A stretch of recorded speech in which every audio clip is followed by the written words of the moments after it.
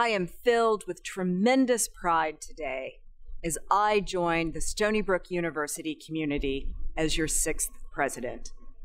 I've long admired Stony Brook's values, which mirror my own. Your deep commitment to research that's helping to make the world a better place. To diversity, equity, and inclusion, values that are central to our future.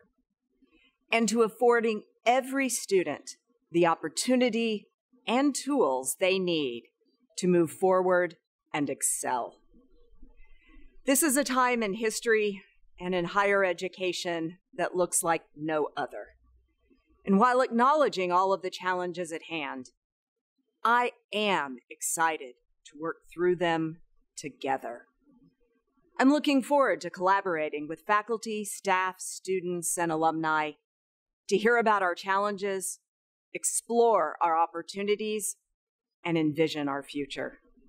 I'm also eager to draw upon the unparalleled expertise we have in so many areas of academia and medicine, which make us uniquely qualified to tackle some of society's biggest issues, including fighting COVID-19. With these capabilities and the incredible passion I have witnessed all across campus, I know we will come back safe and strong from the pandemic. And we will continue to battle any forms of racism or inequality as we raise awareness and build upon our dedication to equity.